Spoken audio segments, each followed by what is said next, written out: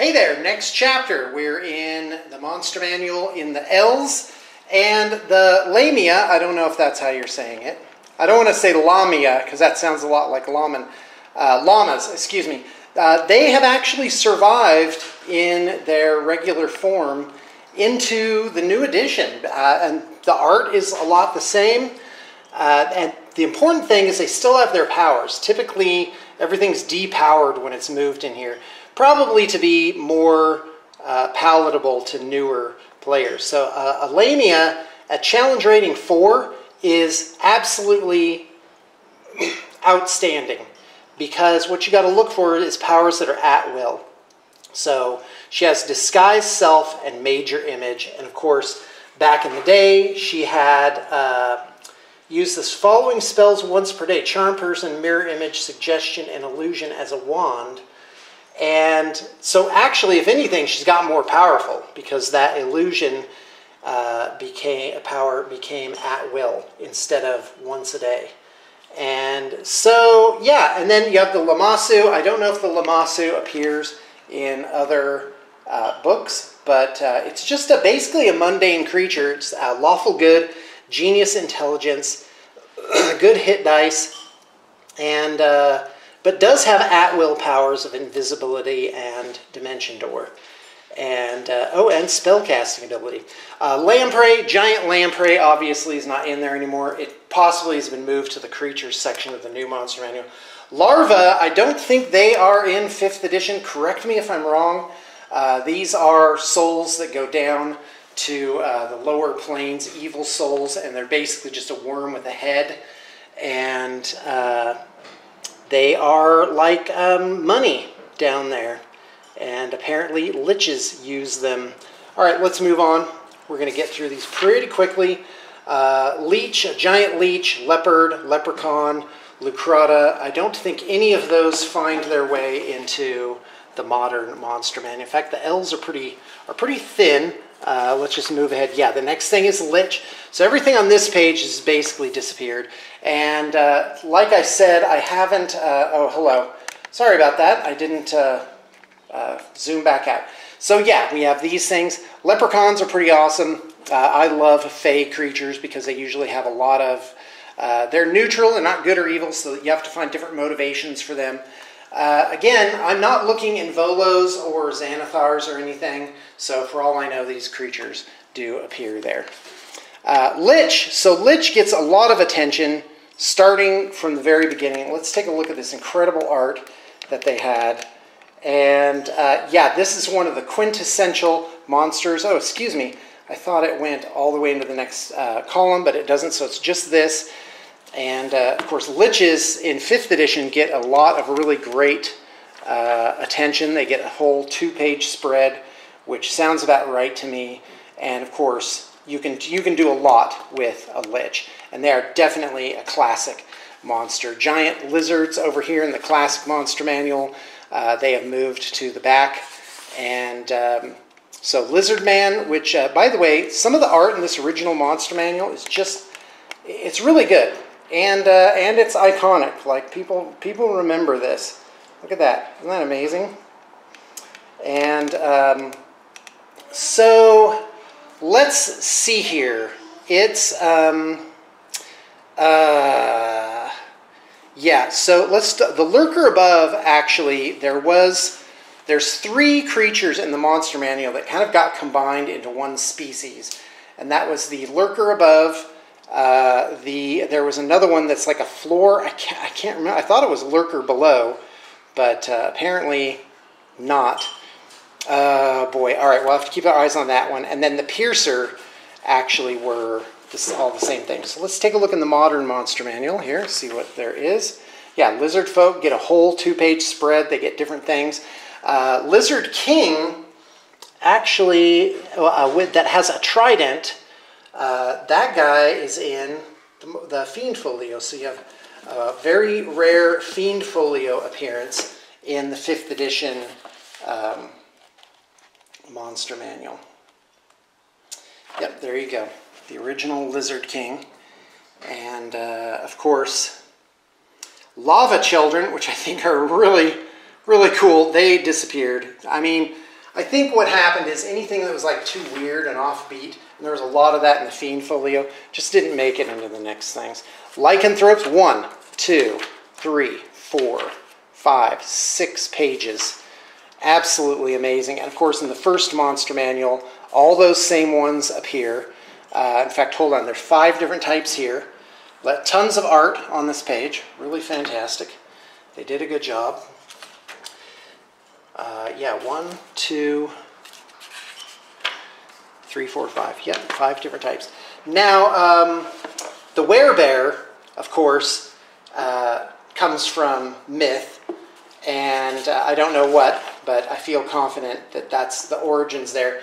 The werebear actually hails back to Tolkien, and a lot of this stuff that you find in these rule books is very Tolkien-esque. In fact, the whole game originally, where they had elf and dwarf as not a race but a class, that goes back to, well, this game is all about pretending, having your own adventures with basically a Fellowship of the Ring type situation.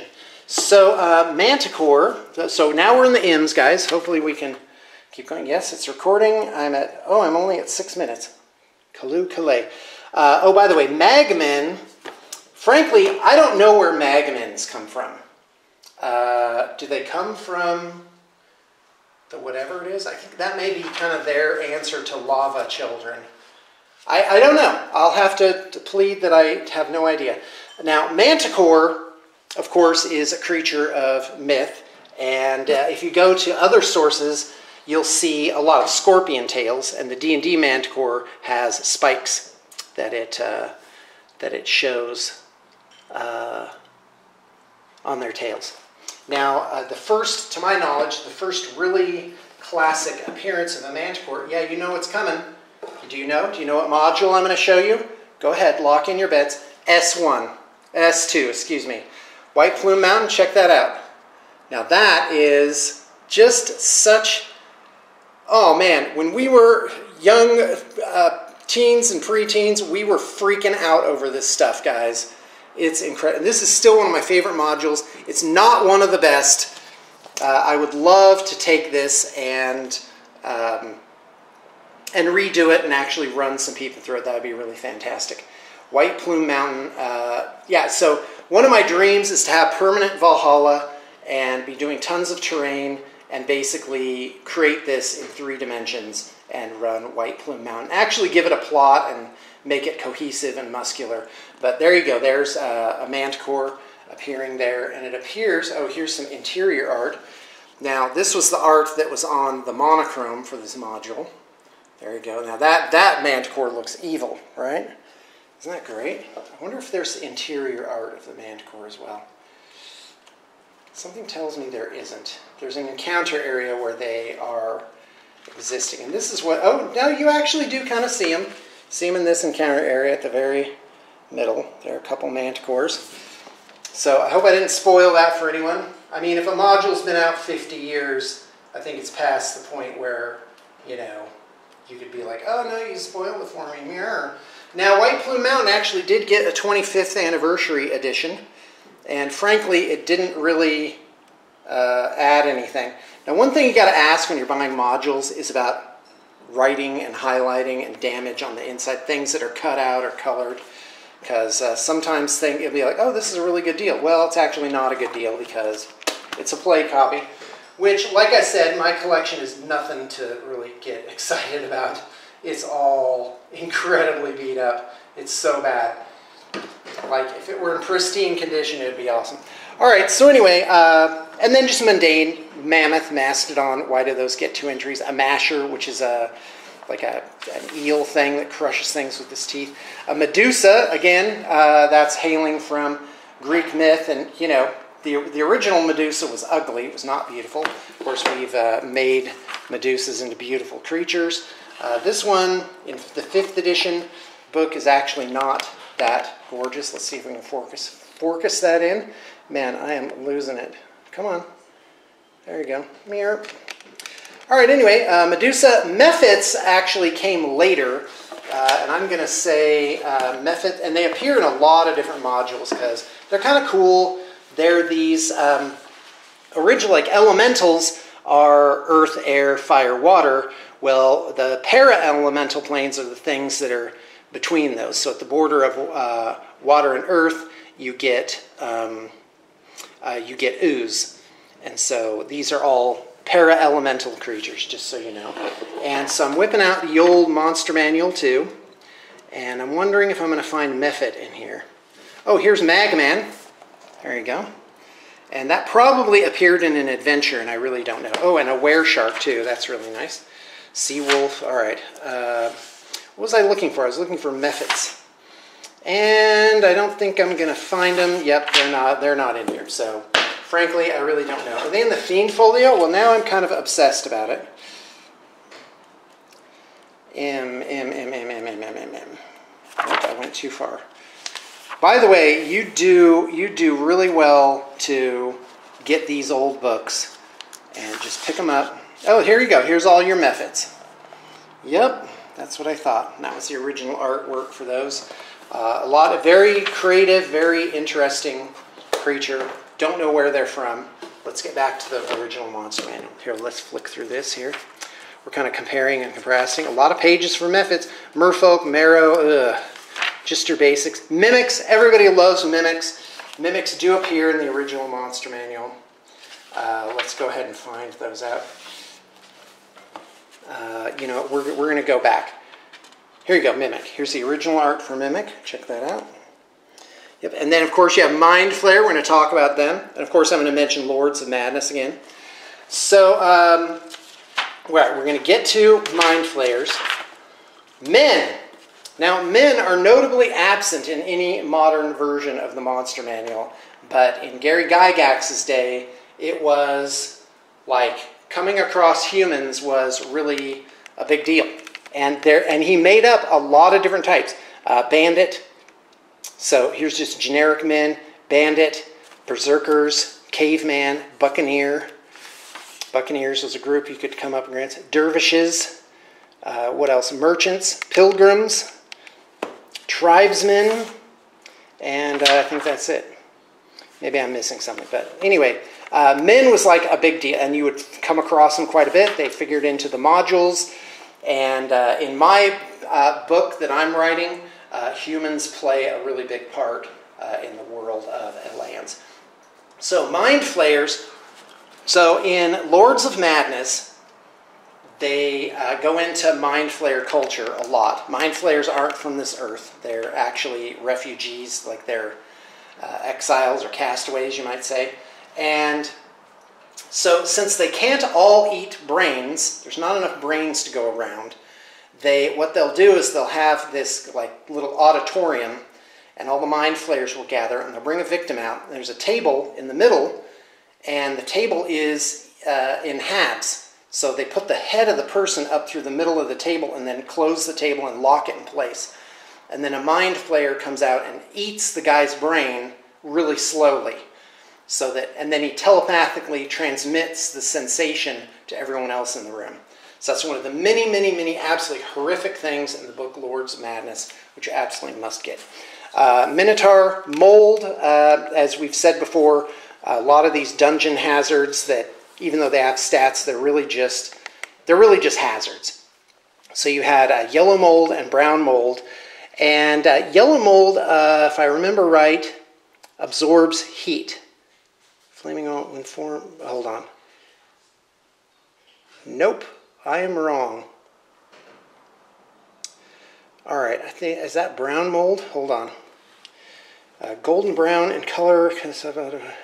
All right, well, I can't read this, so go along. So they are hazards. And then, of course, the Morgoth has just disappeared, and he is a very weird creature that is underwater. So really what they've done is they've taken creatures that are very circumstantial, and they just got rid of them. Mule, mummy, the old mummy. So they did a lot with it, actually. I think they've done a really good job. So I talked about Mind Flayers. They certainly explain them a lot better. Minotaur. Oh, Modrones. We'll talk about those guys in a minute. Mummies, 1 page, 2 pages, 3 pages for mummies. So the modern monster manual, I really I really love it in a way because they go into a lot more depth. They get rid of a lot of things. The original monster manual was like 2 or 3 monsters per page, which was great because they were trying to get 300 and some odd monsters into a 112-page thing. And of course, that's all we had. And it was plenty to sort of capture your imagination and excite it and think about different things. There's whole adventures have been written on Nagas, which we'll talk about in just a minute.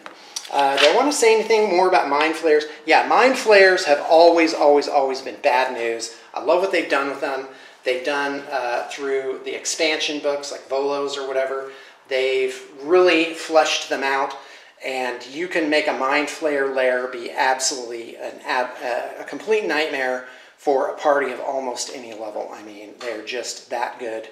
Now, I remember I had a DM where our group had gotten so stupid powerful that this DM was like, well, okay, let's see what I can do. And what he did is he created an ambush with mind flayers where, because we were packed together, the cones overlapped everybody. And it turned into so many saves. We can only fail on a 1 because of all our rings of protection, cloaks of protection, and all that. And so he basically just, did it that way. Like if you make your party roll enough saving throws, they're going to fail one. And in modern D&D, it's just been so, toned down and made so easy. And it's okay. I totally get it. They have a wider audience, and they've got to go to sort of that broad appeal. And frankly, by the way, as a pitch, I have a Facebook page called OPDM, and also a corresponding blog page where I basically am creating a monster manual, 5th edition, for DMs who need stuff to challenge their players. And I get a lot of inspiration here from the old monster manual of how it used to be. And so there you go. Okay, so let's go to the ends. We are at minute 17. Oh, I wonder if I'll make it. Probably not. So anyway, yeah, the Nagas are still there. They have Bone Naga, Spirit Naga, and Guardian Naga. And in the original one, there's a Water Naga. And one's evil, and one's neutral, and one is good. So I think, which one did they get rid of? Neutral, chaotic, lawful good, Guardian Naga. Yeah, they still have the good one. And it's the Water Naga, which was neutral, that now doesn't appear, and instead they got the Bone Naga. And of course you have a Nightmare. Nightmares and Night Hags, I've already talked about Hag. Neo-Otyugh is like a bigger Otyugh. And then Nightmares, Nymph, Nixie. I wonder if those appear in the new thing. Nymphs are a great creature. They come from Greek mythology, and they just have a lot of imagination to them. But lo and behold, they're not in here. And that's probably okay, because what did they do? There's no nudity, there's no raciness. And in fact, in the original Monster Manual, there wasn't anything here to, get excited about. But there certainly was enough for parents to be like, hey, why is there no top on this black and white drawing of a woman? So anyway, it's all just so silly. So Nothic actually comes from somewhere else. I cannot remember. I'm pretty sure it's not in the Fiend Folio. So there we go. We got all the way to the O's. Oh, Ochre Jelly. Ochre Jelly has been moved to oozes. Oh, sorry. We finished the ends. I'm not going to do the O's on this one. And there you go. It makes me wonder where Nothic came out. Is that in the Monster Manual too? Oh boy, not doing a very good job. So here we go. I'm looking in the Monster Manual too, guys. Yeah, the Nothic, I remember seeing it for the first time. It was in like 4th edition that I saw Nothic for the first time, and I do not think it's in there. Yeah, no. Yeah, I have no idea, but the Nothic's a pretty cool creature. At least they gave it an interesting power. All right, on to the O's next.